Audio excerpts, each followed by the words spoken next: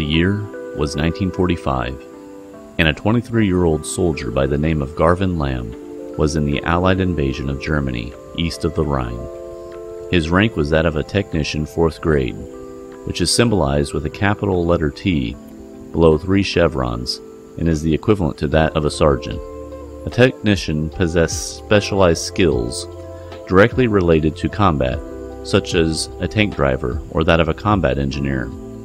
One dark evening, on the front lines of the advance, Garvin was serving as a forward observer. A forward observer would watch the horizon for any flashes that occurred from something like an enemy firing a mortar round or that of a muzzle flash of a rifle, any light or flash at all. He would then record those coordinates and radio that information to a corresponding forward observer. Together, both used geometry to triangulate and pinpoint the position of the flash. That information would then be radioed to the Allied forces so that they could strike that position. This particular evening, Garvin recounts how they were maintaining light discipline, which is to infer total darkness, no flashlights or light sources of any kind. However, a soldier within his unit decided to break that order and light up a cigarette. Within seconds, the enemy had seen the flicker of light from that small flame, triangulated their position, and mortars were raining down upon them. Almost 60 years later, Garvin, through tears streaming down his face, recalls the horrors of those moments, how it happened so fast, and how he lost many friends that night. The only reason I know this story is because Garvin Lamb is my grandfather.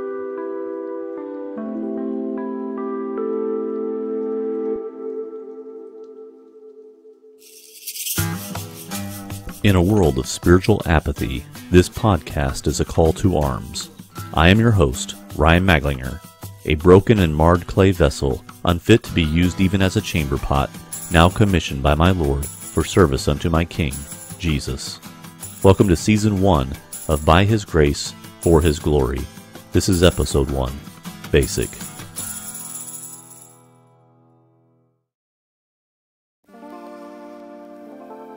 Christians are to be a light on a hill. Matthew 5:14-16 says as much, quote, "You are the light of the world. A city set on a hill cannot be hidden, nor do people light a lamp and put it under a basket, but on a lampstand, and it gives light to all who are in the house. Your light must shine before men in such a way that they may see your good works and glorify your Father who is in heaven." Christians should know that the enemy is looking for this light within believers. Obviously, this contrast is easily distinguishable by the darkness of this world.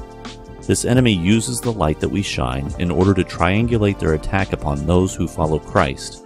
We need to be aware that the enemy's ultimate goal is to snuff out that light. Jesus, fully cognizant of the battles happening in the spiritual realm, also knew to warn his disciples about this reality, that they were in the midst of a spiritual war, the likes of which we as believers cannot completely ascertain. Why? Because we cannot see the enemy around us.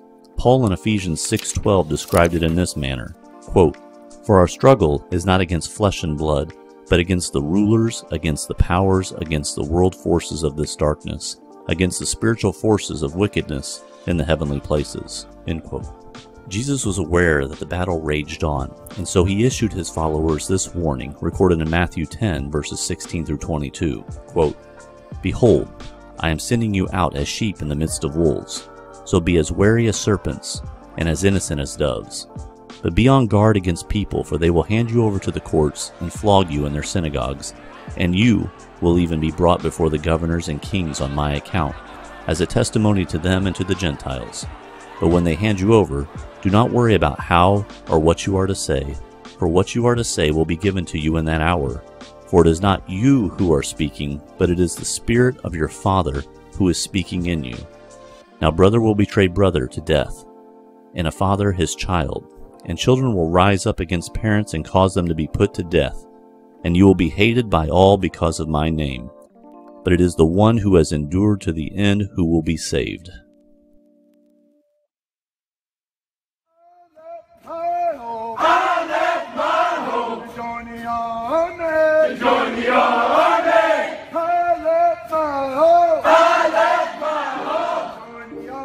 Truly, Christians are engulfed in a cosmic struggle against an enemy who seeks our destruction.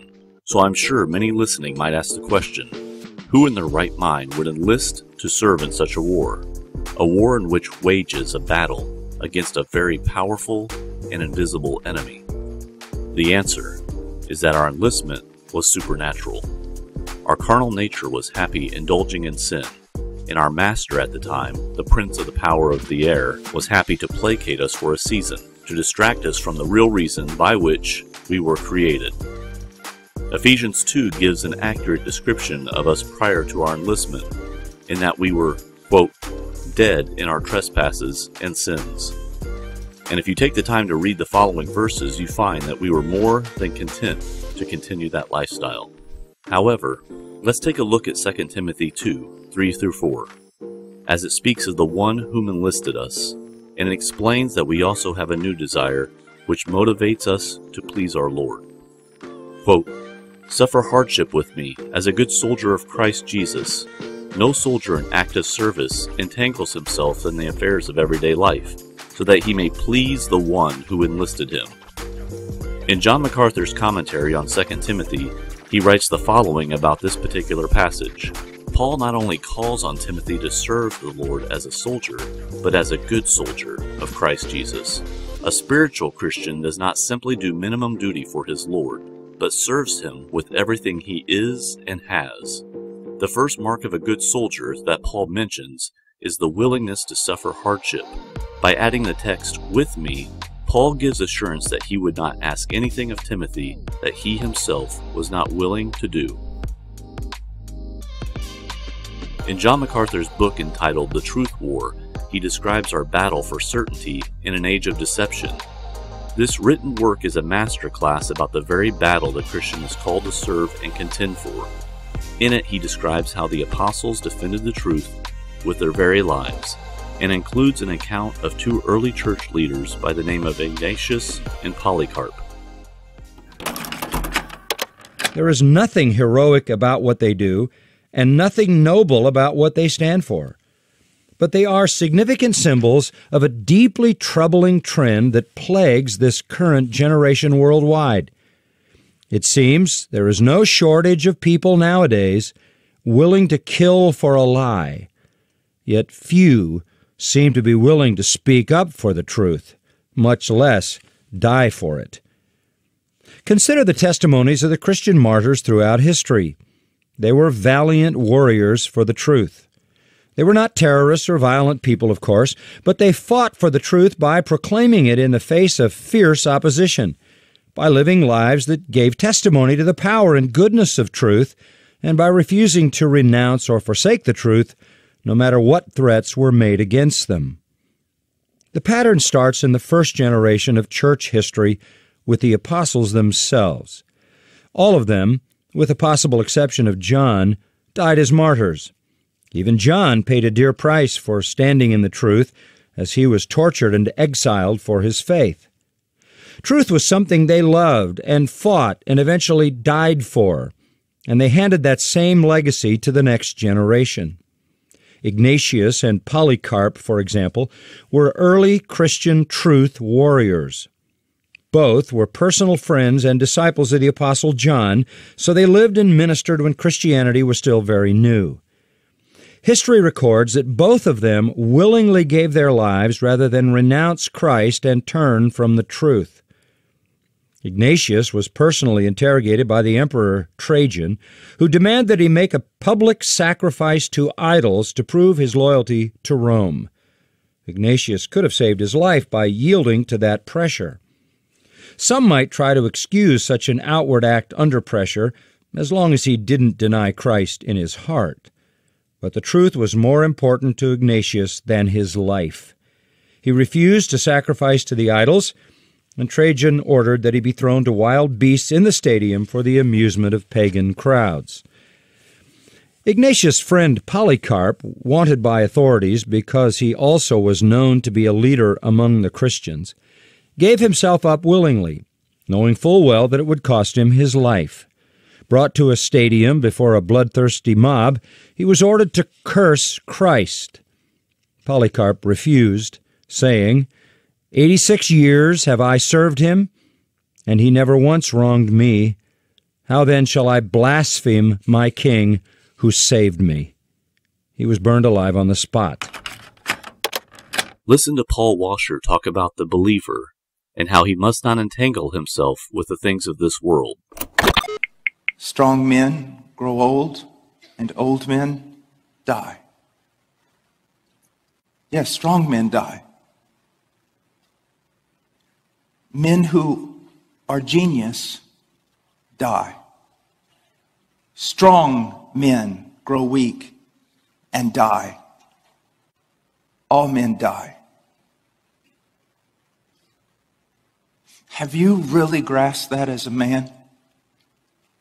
I don't mean just played around with it and laughed and told a joke about it. Have you sat down and really thought about this? You're going to die. And everything you lived for outside of the will of Christ is going to burn. Everything.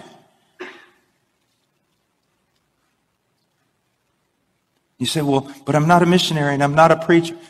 If you're in this church, you know better than to use that language. You can be a policeman and be a policeman every moment of your life for the glory of God, and He takes it as service.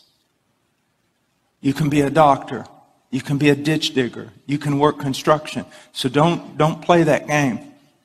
It doesn't matter who we are. Missionary in the Congo, or construction worker out on the highway.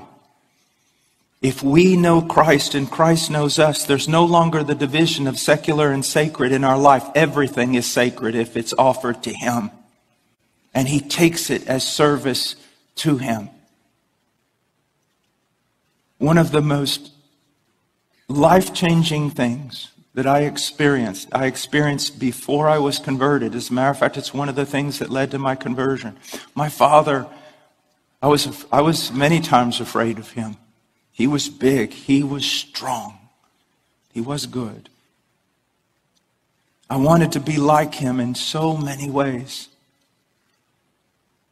We're running with a roll of wire, putting up a fence for the horses.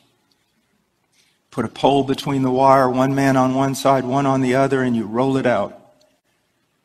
And all of a sudden, when we were talking about upcoming basketball season and all kinds of things. And all of a sudden, I looked down and then I heard him scream. I felt the wire drop. I grabbed him. We fell to the ground. He was dead. I realized at that moment it didn't matter if I was like my father, who I never thought I would be like. It doesn't matter. He's dead. Be strong like him and die. Courageous like him and die. Successful and die. Intelligent and die. You fall in love. You lose her in the end. You need to contemplate. You need to get away from media and contemplate your own death. And contemplate everything you have invested in. Where are your investments?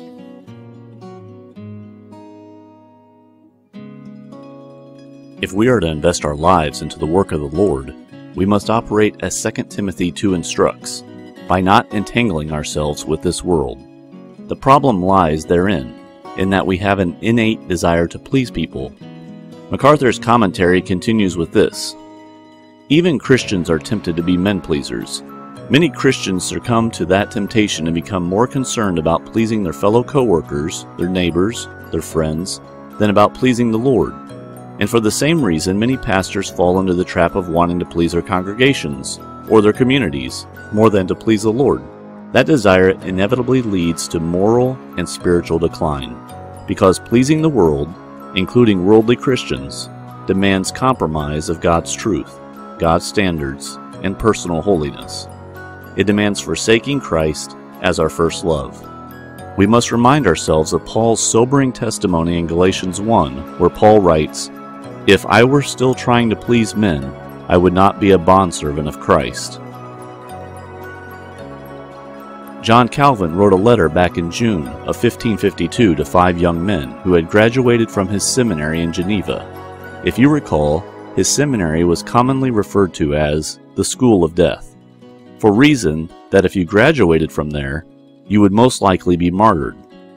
I have asked author extraordinaire Robert Wayne B. to grace our eardrums by reading a portion of John Calvin's letter to these 5 former students as they were held in captivity.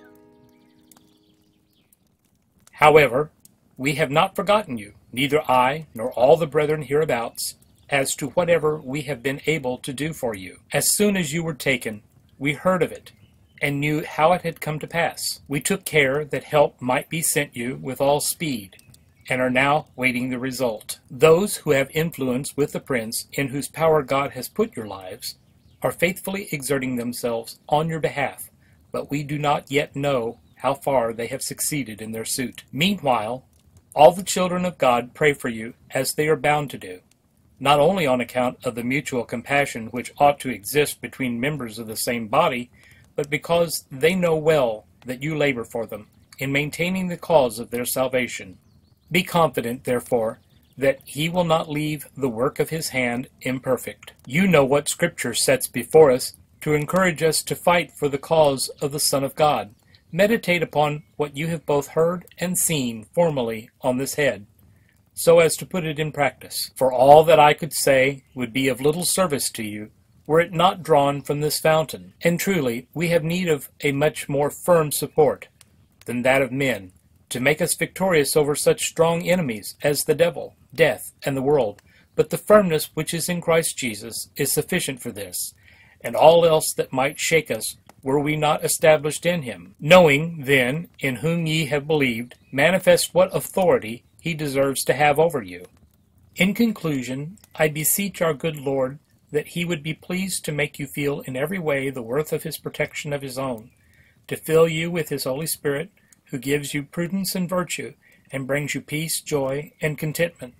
And may the name of our Lord Jesus be glorified by you to the edification of his church. From Geneva, this 10th of June, 1552. This is precisely what Christ is saying in Matthew 16:24, that if anyone wishes to come after me, he must deny himself and take up his cross and follow me. Everyone in Jesus' day would have understood that taking up a cross meant death. Satan sought to extinguish these 5 young men before they could ever gain traction and make headway on the spiritual battlefield, and God allowed Satan to do so.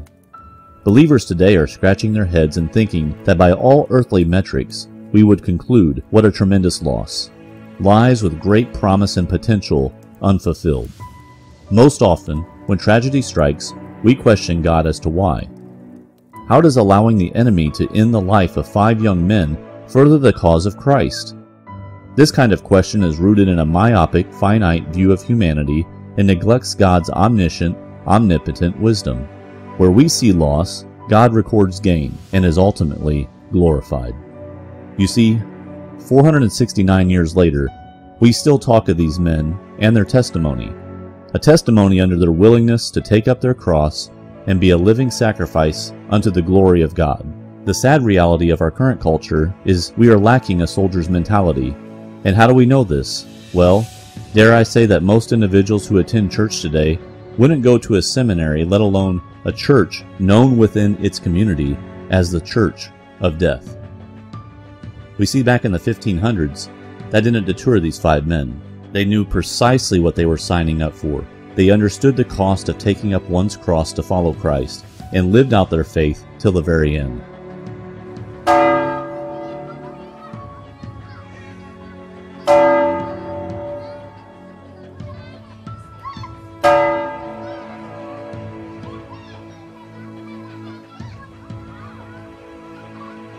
Just imagine for a moment that in your community there was a church known among the people by the same moniker of that of Calvin's school.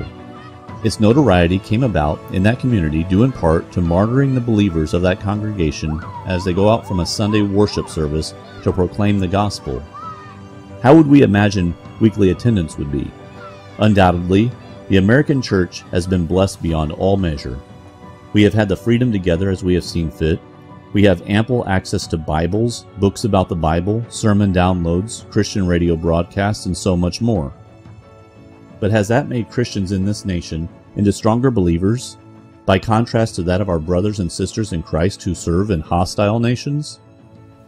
I would argue that the church, especially here in America and in the modern era, has not cultivated courage, but rather complacency, which in turn leads to cowardness. Simply put, we are afraid, and sadly the characteristics of the American church are very similar to that of the rich young ruler found in Mark chapter 10. We proudly exclaim, "We've kept the commandments," but when called to give up all we have to follow Jesus, we turn away sorrowful because we feel as though we have too much to lose.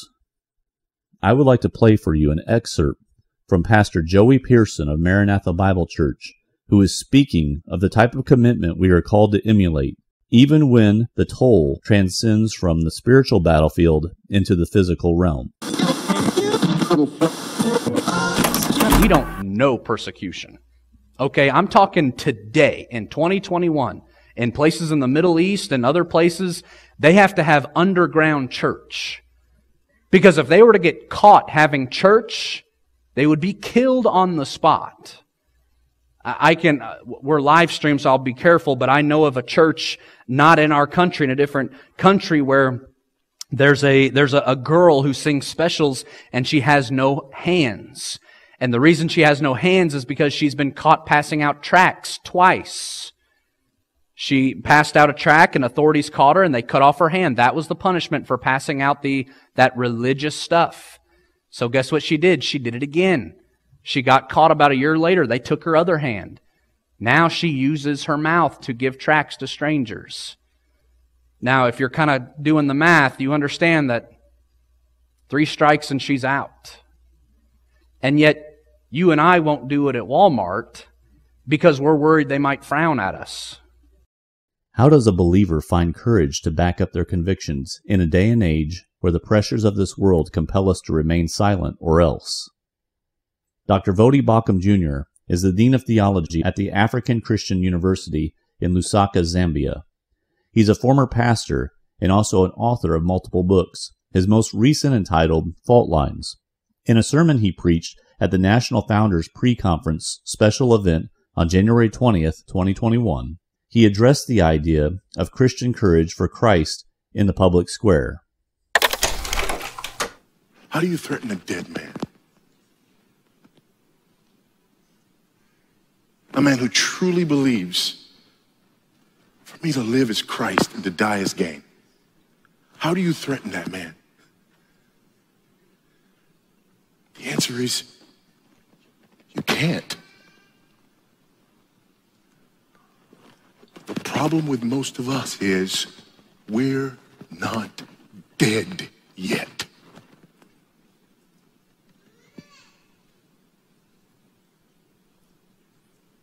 We haven't died to self. We haven't died to the world. And so we desperately desire and we desperately want and we desperately need to be liked and applauded. And so when they threaten to take our stuff, we say, okay, we'll find a way. We'll find a way to comply. And then it slips out and we come back again and they threaten to take our freedom and we say, no, please, I promise I'll do better this time. And then again it slips out and they say, we'll take your life. And you say, no, please don't. Please don't.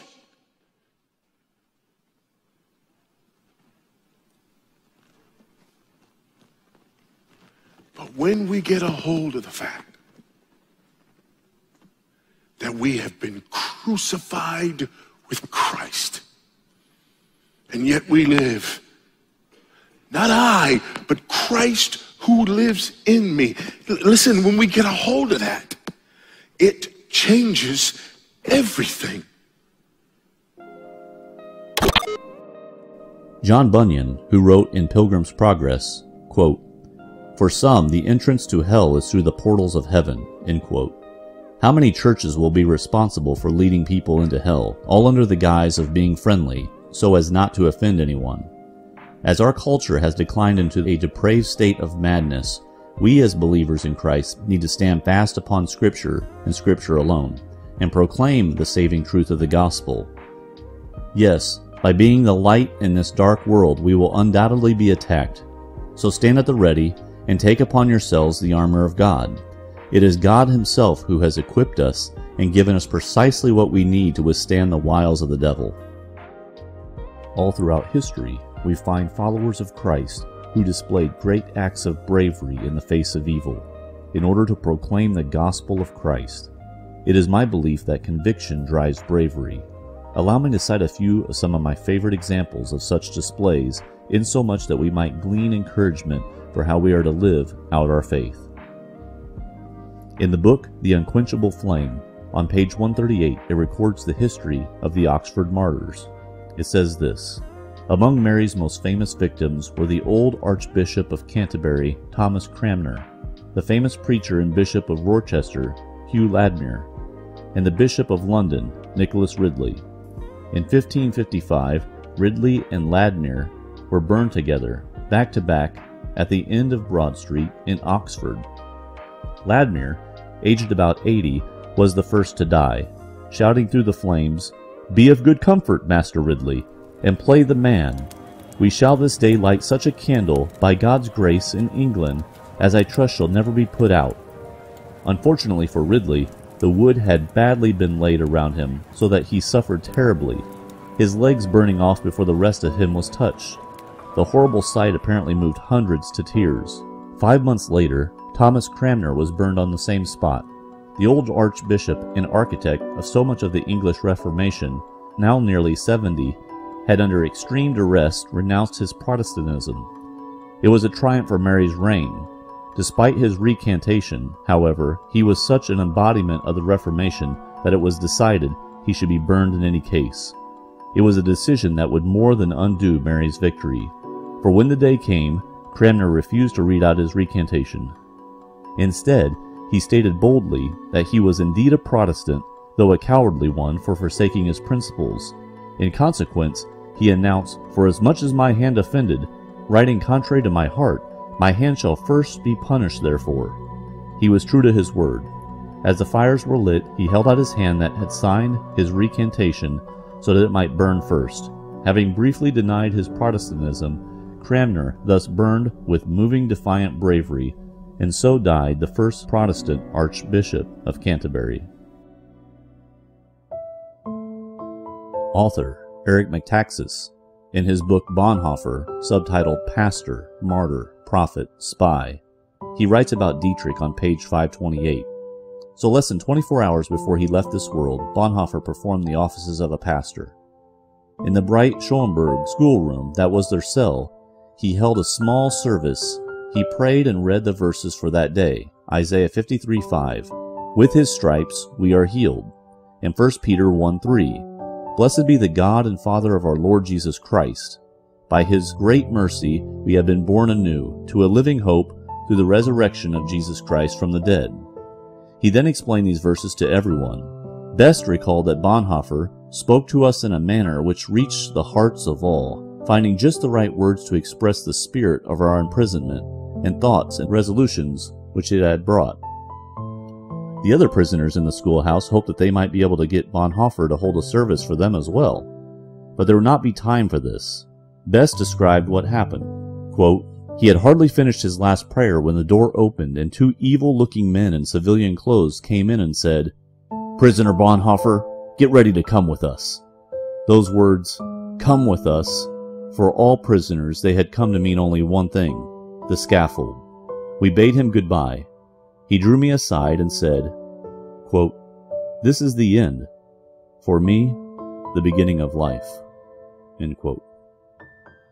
On page 531, the camp doctor at Flossenburg gave this account of Bonhoeffer's final moments. H. Fischer Holström had no idea to whom he was watching at the time, but years later he gave the following account of Bonhoeffer's last minutes alive. Quote, "Through the half-open door in one room of the huts I saw Pastor Bonhoeffer, before taking off his prison garb, kneeling on the floor, praying fervently to his God. I was most deeply moved by the way this lovable man prayed, so devout and so certain that God heard his prayer. At the place of execution, he again said a short prayer, then climbed up the steps to the gallows, brave and composed. His death ensued after a few seconds. In the almost 50 years that I worked as a doctor, I have hardly ever seen a man die so entirely submissive to the will of God." End quote. Of course, these recorded events, which capture their conviction and subsequent bravery in the face of certain death, are not an isolated occurrence. Thousands upon thousands of men, women, and children have willingly laid down their lives for Jesus their Lord. The enemy's temporary perceived victory is to the eternal reward of the martyred. I am reminded of the quote of the missionary Jim Elliot, who said, "He is no fool who gives what he cannot keep to gain what he cannot lose." This simple statement was a paraphrase of a truth that Jesus taught in Mark 8:36. "For what will it profit a man if he gains the whole world and loses his own soul?" Jesus stating a hyperbolic statement that if you owned absolutely everything at the expense of your soul, to what did you gain? So we need to ask the question, if we as Christians are soldiers for Christ, to whom are we fighting?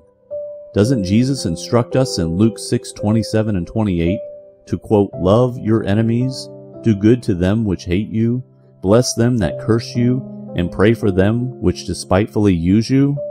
Well, yes, of course he does. We also find that Jesus instructs us in Matthew 5:38 and 39.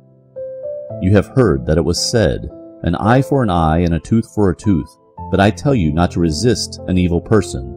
But whoever slaps you on your right cheek, turn the other to him also." We find that in 2 Timothy, we are to be, quote, "a good soldier of Christ Jesus." But in Luke 6 and Matthew 5, are we to operate as pacifists? Some might claim that the scriptures are contrary, but that is simply not the case. Our battle is to fiercely contend for the truth. This is why, in a culture of postmodern thinking, we constantly hear people use phrases such as, quote, "Well, that is your truth," or "This is my truth," inferring that truth is subjective to each and every person.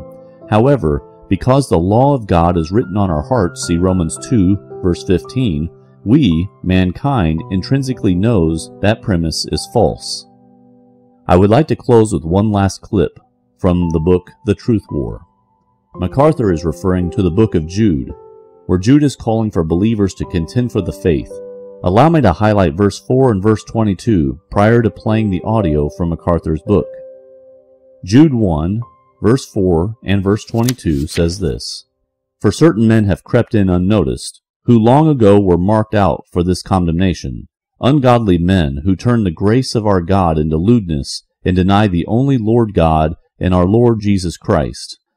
And on some have compassion, making a distinction, but others save with fear, pulling them out of the fire, hating even the garment defiled by the flesh."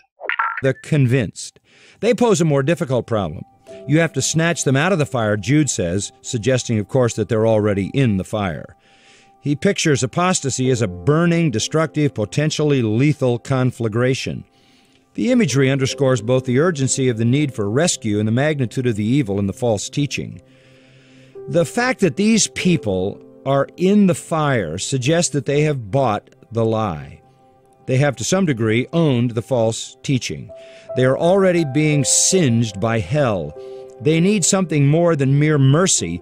This is an urgent rescue operation. And Jude is urging us to use any means, every legitimate means, to pull them from the fire. These circumstances call for aggressive action. Now, the principle here is important. When you meet someone who is a convinced follower of some false doctrine, don't automatically turn your back on that person. Don't instantly push such people away or shun them. Don't respond with hostility. They might be more deceived than deceiving. At the same time, you cannot embrace someone as a part of the true fellowship who rejects essential aspects of gospel truth.